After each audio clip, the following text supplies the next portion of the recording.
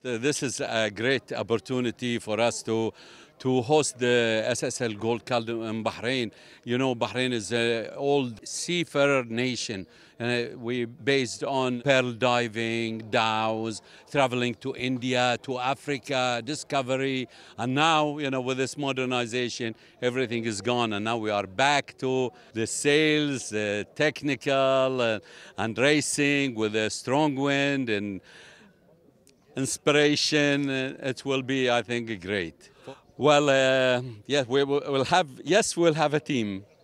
To be on board, I'm really, yeah, I would like to, but for being a sailor for more than 40 years now, I'd like to advise only.